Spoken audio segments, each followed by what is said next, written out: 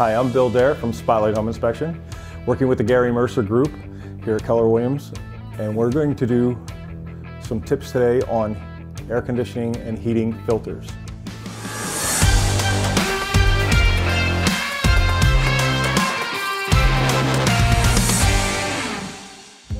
Filter performance is directly impacted by several parts of the system and how you use your house.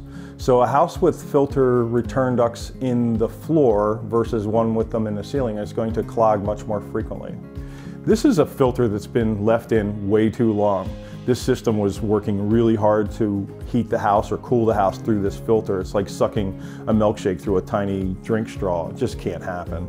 So this is going to cost you more to heat and cool the house if you let your filter get that dirty. Additionally, the type of filter that you use will impact its performance over time. So if you use a system filter that the heating and air conditioning company prefers, such as this one, which is real basic, it's inexpensive, it's easy to see through, it doesn't do a really great job of filtering the air, but it's all that the system really needs. This will tend to need to be replaced every 30 to 60 days, but it's really inexpensive.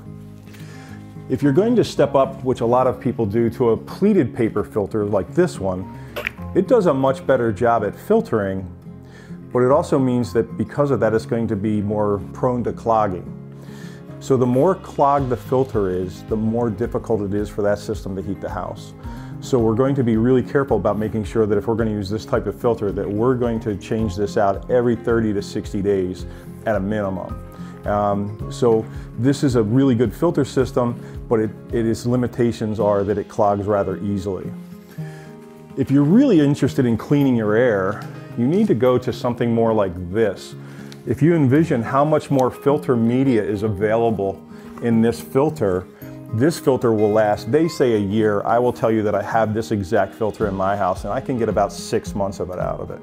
Now, my wife burns a lot of candles, which impacts the filter performance because of the paraffins in the air. So it probably clogs on my house a little filter, but I would generally suggest most of my clients replace these about every 6 months. So when you change from heating to cooling, change it. When you change back from cooling to heating, change it. Some heating systems have a washable filter, and that's what this is. So you can actually take this out and hose it off and clean it up and shake it out and put it back in the system.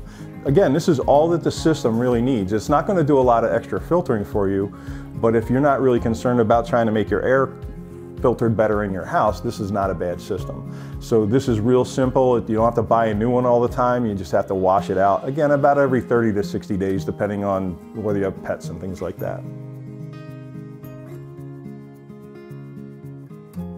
All the filters have a dimensional piece on them that shows you what the size of the filter is. So the 16 by 25 is this by height, and the 1 is the thickness of the filter.